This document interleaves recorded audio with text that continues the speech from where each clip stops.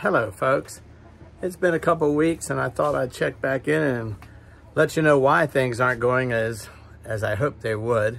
My wife had a heart attack a little over a week ago and that has slowed us down. She's doing great and that's good. We've had to change our diet and unfortunately all those chickens we have that are laying the great eggs, well, we're not giving them to our kids. Well, they're helping pay for them. But I thought I'd do a quick update here to let you know that we'll probably be doing some videos on our new plant-based diet, because that's what we're eating, strictly plant-based. And feels good. I've lost a few pounds and don't feel any worse for wear. But I thought I'd do a little greenhouse update and a porch update today. Every year we plant flowers out here in this little box I built. And this year was no different.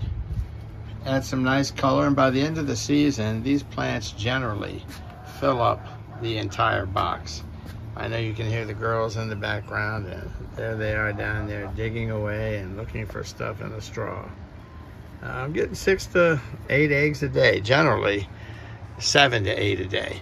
I think this is where the garden was last time. I am getting a little bit further along now. I've got, well, you can't see it from here, but over on the porch I've got bags of soil. I've got the first few beds prepped, got some other stuff planted, and I'll walk you around and show you that. The old greenhouse. I'm not sure how tall things were the last time I had you guys in here, but they're going along well. Big red tomatoes. I'm going to be planting. Today is the 2nd of May, and our last frost date is generally the 12th. And I try to stick to it because we had 35 degrees the other night. And so I try to hang with the 12th, but all these will be going out in different places. I got bok choy and some dark green zucchini. That's the zucchini. I've never done bok choy before. And lo and behold, there's some bok choying it. This I don't know what's going on with. I planted some more inside. These were California Wonders in the front 9. Nothing has popped up yet, and that's very unusual. In the back, I'm starting to get some early jalapenos, but I've replanted both of those inside. I'm just leaving these out there to see how they do. The yellow crookneck squash, as you can see, I've got some. I only need a couple of those. This tray over here is Cukes, straight 8. Nothing popping here yet, and it may, well, I take that back. I've got a little going on. They generally come up quick, but it has been chilly here. Brandywine, tomatoes. These are tick seed. Last time you saw them, they were a lot smaller. Today, I transplanted some milkweed pleurisy root. That's looking pretty good. And then this is anise hyssop. And I put some out in the front garden, which I'll show you as well. This was no Blue Lake pole beans. This was no challenge to put those in. I'll transplant those. This is some more of that anise hyssop. I put it in a big box, hopefully get it up big enough that I can stick it out in the yard and it'll take off. These, I don't know if you guys have them in your area. These are flavor bombs. They're cherry tomatoes. These flavor bombs taste year-round like great tomatoes. I just transplanted these. These are Swiss chard. They may or may not make it. Swiss chard will come up in the garden straight from seed, but I've just got this desire to do planting. This was a wasp this morning. It still is a wasp, but it's in the frozen position. I don't dislike wasps, but I don't like them either. They bite, sting, I don't need it. Last time you saw these, they weren't sprouting yet. Spring onions going to be ready to eat in another couple of weeks. Got a wild potato. I had potatoes in these last year. Seems you can never get rid of the potatoes, but the onions are doing well.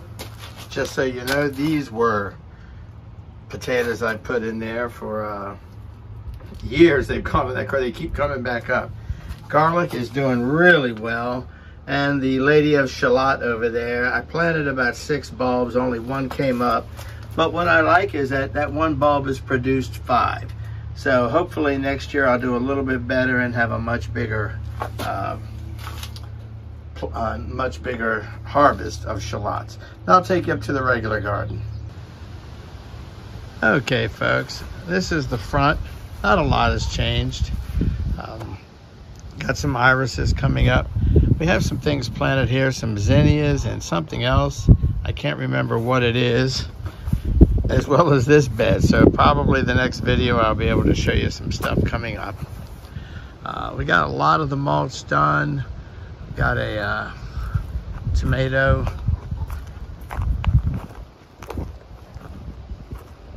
wire up here. Hard to see in the video, but this is just one of the, I'm gonna have 2 spots where the tomatoes are going. The irises came up. This was the first year. They didn't all pop up, but did pretty good.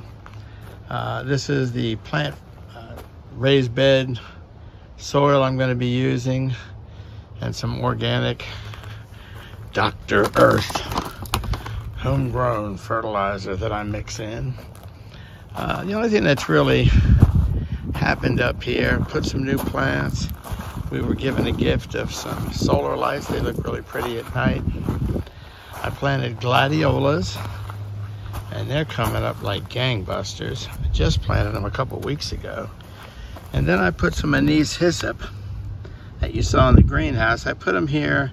I'm gonna find out if they will make it. That's pretty much where we are right now. The only additional thing we have, I'll show you Jean's flower box here in the front. By the end of the season, it's always beautiful. So we're excited about it. We have, what do we have in these things? It says Super Bells, Rising Star, and Lemon Coral, which is really pretty. And I think this is the same. Yeah, Super Bells, Rising Stars.